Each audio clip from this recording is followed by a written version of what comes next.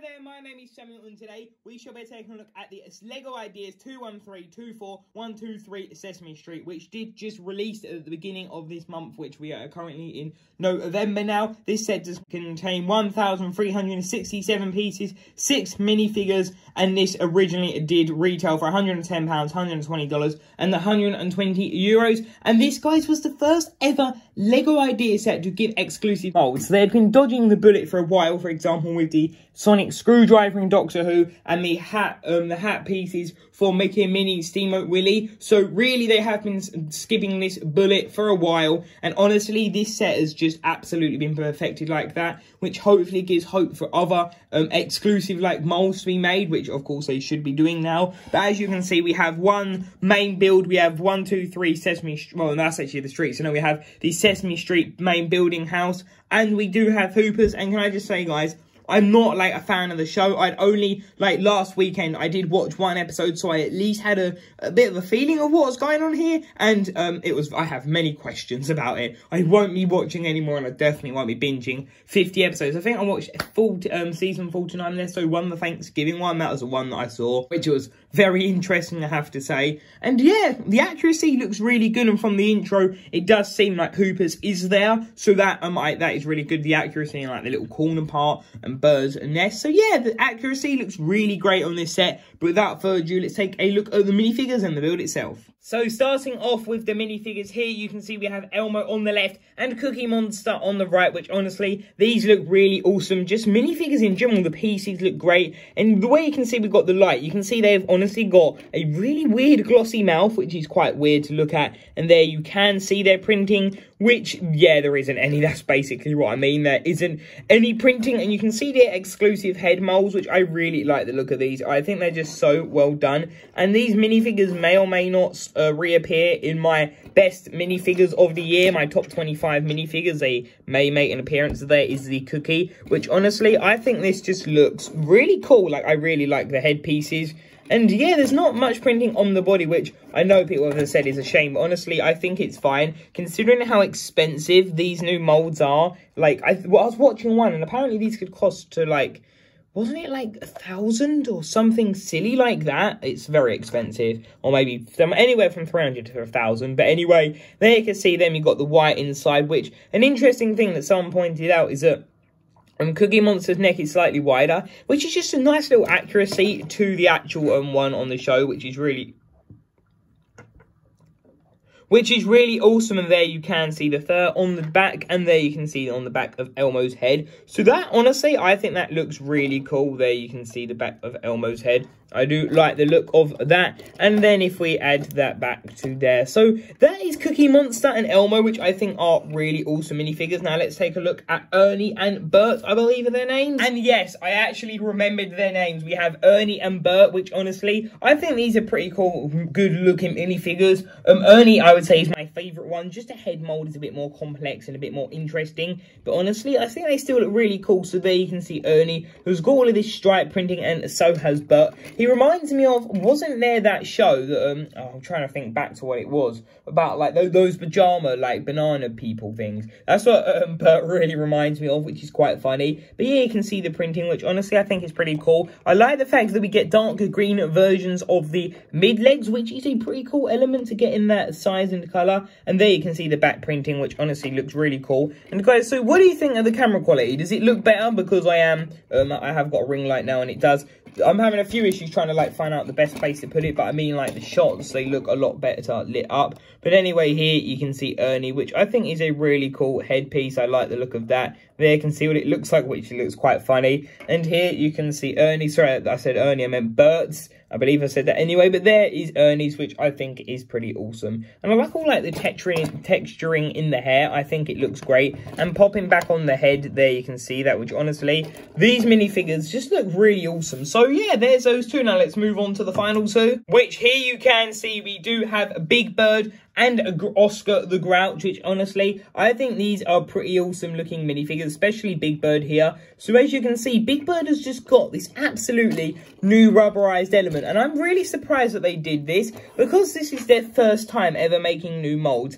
I've kind of thought, my approach I would have thought they would have done is start small and then done bigger and bigger, but no, they went straight in the deep end with making a new mold, which is actually just, it's a really good thing to see them just really trying off really quick. Like, honestly, it's great to see. So yeah, there's Big Bird's mold, which honestly, I really like the look of that. It looks so good. And yeah, so I know that some people are complaining about, like, it could get marked in the packaging because it doesn't come in a rubber package. Mine didn't, fortunately, but I would say, guys, just be on the safe side. Soon as you literally get to bag one, even if you're not building it for a day or two, just like get it, open it, get Big Bird out, and I would just say, like, mate, because then by the time you build it, you'll either get your replacement would either hopefully be there, or you'll just be able to get it out of the packaging before it does get damaged. But then it also uses the chicken costume guy piece, but in the this normal solid yellow, not the power yellow or white. So there is Big Bird, which honestly, this, I think he may end up reappearing on my favourite minifigure sets of the year. And then we have Oscar the Grouch, which they could have done with a new piece, I'm not going to lie,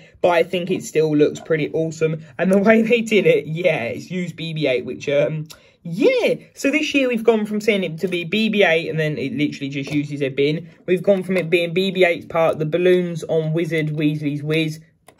And now this set, which is really cool, I mean, for Oscar's head. So yeah, there you can see that, which is pretty cool. I think Oscar, they should have gave an exclusively new moulded head with, like, a stud on the top for the lid, or maybe a whole new, like, system for the bin and something like that. But anyway, there are those minifigures, which look absolutely incredible. So taking a look at the main outside itself, the exterior of the set, we first got some area just to look at, because there's so much area that they have included outside the building. So first off, you can see that this is sort of on a bend, like a curve, which is really cool. Lego very rarely do that on sets, which is pretty cool. So first off here, you can see we have this little area that says Sesame Street Daily Winter Porridge Shortage. And then if we take a look at this printed element, sorry, stickered element, it says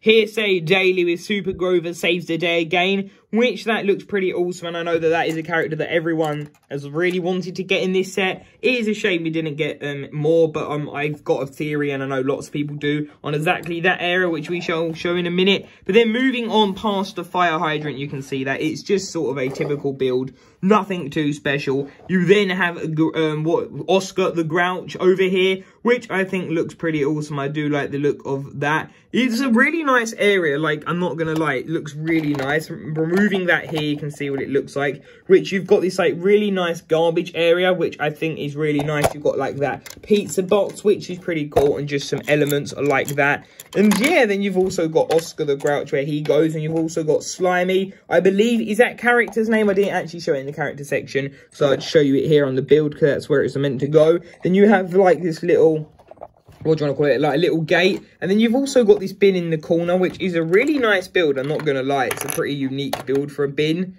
which you can see that here. And then also there's this underground area that you can see on screen now. Sorry, the quality isn't the best, but I took that. I was building at night, so that's what it looks like, which is really interesting. I have to admit, it's quite interesting the way they've done it. And then moving on over to here you can see, like, the stairs, which I think this is done pretty well, I have to admit. This area just looks quite smoothed out and just really well done. And then you can see Cooking with Oatmeal, which is this book. And then taking a look at the book, it says recipe, 1 cup of oatmeal, 1 mango and buttermilk. So gosh knows what that's going to end up making. And then moving up, we have these little pieces, which is really cool to see. They're from Dots, I believe someone said. So that's, of course, my first time getting them, which they're like, I don't know what material it is, but it's not like, I don't think it's normal Lego plastic. It feels sort of like, I don't know, like a combined element. It feels like a bit rubbery, a bit plasticky. And then here you can see that element on the side, which looks really awesome.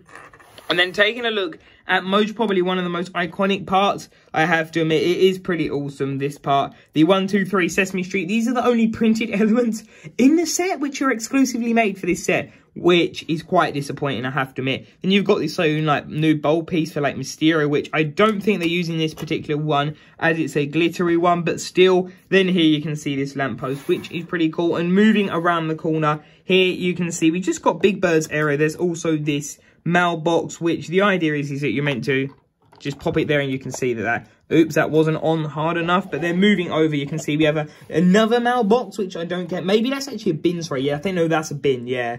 So that's a bin, then you can see the mailbox, and then you have this sticker with someone called Snuffy, and then you've got this little corner part, which I think is just done so well, this area. Then you can see just Big Bird's, like, really nice tree area. I think it looks pretty nice. I like the look of that there. You can see the tree, which is pretty nice, and there you can see the little barrel, which does contain 2 roller skates on top of each other that you can put on Big Bird if you wish to, and his little teddy. Then also you have this sticker of a character. I don't know who that is, by Big Bird. I honestly don't know. It sort of reminds me of Jack Black, I believe is his name. It sort of reminds me of him.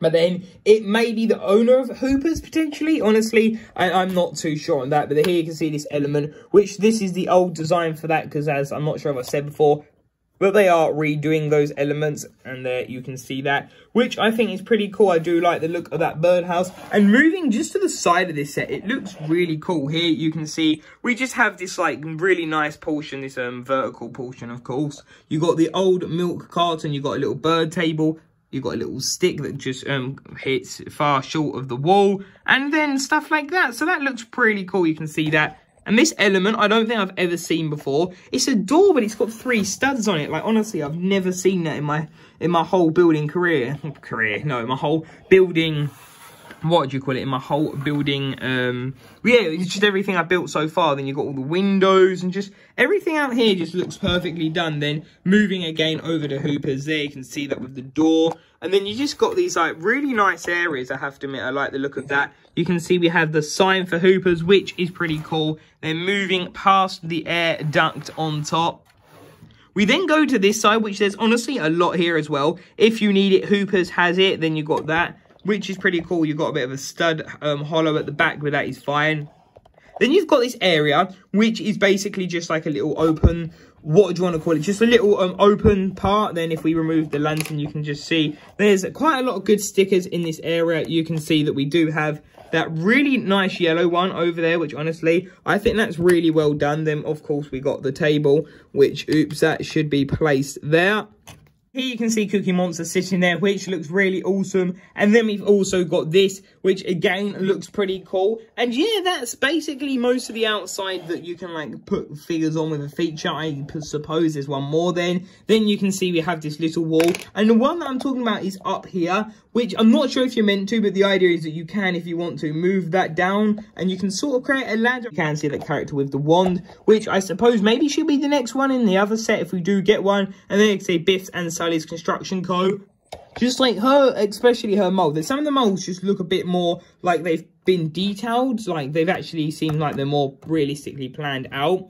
Which is a shame why we never got a Doctor Who CMF, because they was planned out in Lego Dimensions. But anyway, there you can see the street lamppost, which is really cool, and the green parts. So yeah, that is basically most of the exterior. But now let's take a look at the interior of the set. Which then coming through the doors here, you can see this area, which is really nice. This is basically the bedroom of Elmo, which I like the look of. Then here you can see the sticker sheet, which is really awesome, of like a billboard. You can see some other characters, and Ivan is the creator of the set from ideas. You can see his to-do list, which is really cool. I like the fact that they do give like the what do you call it, the writer a bit of inclusion in the manual as well. I just think it's a really cool thing. That's what I mean in here. Like, actually, I don't think they mentioned him in the manual, which is a bit weird. But yeah, it's great that they at least include him, reference him in the set. I think it's great when they do it like that, because I know that they did it with another set, didn't they, recently, I do believe.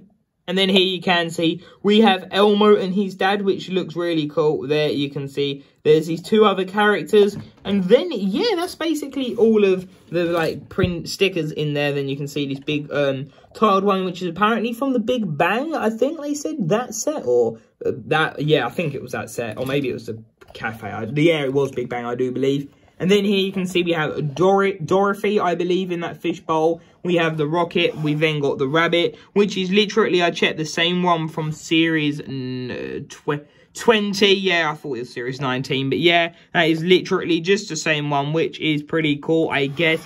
But it's disappointing that they did that. And then this is actually a remake of a Lego train. Like, it's not one to do with Elmo, I don't believe. That's what they said in the designer video. And then you've got this bed and just this little lampshade in the corner, which is really nice. And you can see the track goes under the bed. And yeah, that is basically what is in Elmo's room, which I think is pretty cool. And now let's take a look at the other one. Taking a look at Ernie and Bert's bedroom, which I've got a very few questioning things that are in here. Like, why on earth has he got a bathtub with no wall? Yeah, where is the privacy? Look at all these windows. You've got one curtain. Like, we seriously got some privacy issues in this building block here. But anyway, here you can see we have this, which they gave me a spare part that you actually attach it to, and there you can see just what this looks like, which honestly, this has got some of the most complex builds I've ever seen. Like, this bathtub uses those new SoftPeas. Then you've got this chair, which, believe it or not, of course, like, I didn't realize, and this was the issue with Cookie Monster, he fits. Due to them having, like, the medium legs, they can just about fit in those kind of spaces, which is really cool. I like that they've managed to figure that out. And then here you can see the bed. And honestly, I'm not really sure why it's dusty. It's been a week, but it gets so dusty in here. It does my head in. But then also you can see we have this, like, paper clips box, which I'm not exactly sure. I believe that's to do with Ernie, though, because it has Ernie on the left, and I just presume that's because you wouldn't have, like, the photo and then the bed's the other way around. Well, wouldn't have thought. But anyway, here you can see these little what do you call them, bottle caps, I believe, which apparently he does collect. You got the blank Minecraft skull in the back, and then you've also got the dinosaur at the back and just this clock, which looks really nice. I like the look of that. That sticker looks pretty awesome. And then you've also got just these, like, book detailings behind, and then you can put Ernie inside here, which yeah, hopefully he keeps his jumper on, or at least some swimwear. But yeah, that's it, which honestly, I think it's just really funny. Just like, why have they done it like this? And the thing I never get, dark green always looks damaged to me, always does. And then here you can see the top of the set, which I have to admit looks pretty nice. You do have this, like, bird aviary little house thing up here. And then you've got this chimney. And this is like a little UFO. I'll show that at the end. Apparently it has to do with, like, an episode and the aerial. And yeah, you got, of course, you've got that, like I said. And that is basically the back side of the set. Here is also a better front look of that up there, which is pretty cool. And I quickly just wanted to bring notice to this, which I really like this element. I think that build is great. It's upside down. And also there should be one more window there, which that means it's not accurate, which, you know, I will mostly say more to. And there's also these, like, little plant pots over there. So yeah, that is basically the exterior of that. I've just wanted to finish that off. Let's quickly show Hoopers, and then I will do my final thoughts on the set. Taking a look at Hoopers, here you can see what it looks like, which honestly, I really should have just taken a photo or a recording at some point when I'd done this, but then again, it would have been too late. But here you can see what it looks like, which it does look pretty cool. And what we actually can do, guys, as it's not too hard, we can literally just pull off the roof. It isn't too hard to do that. And here you can see this area, which I think this looks really nice. You've got the cash register. You got some, like, just little just little